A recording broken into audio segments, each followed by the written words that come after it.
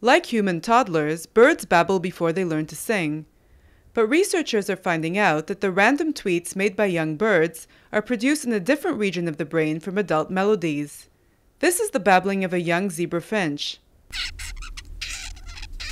The researchers inactivated the part of the brain that controls adult singing and listened to it again. The bird's babbling sounded virtually the same. They tried the same experiment with adult finches. This is what a mature bird sounded like before the surgery.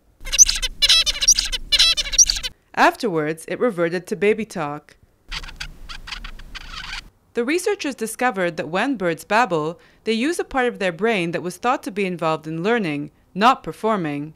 As they experiment with their vocal range, they will eventually access the part of the brain that creates a perfect adult bird song.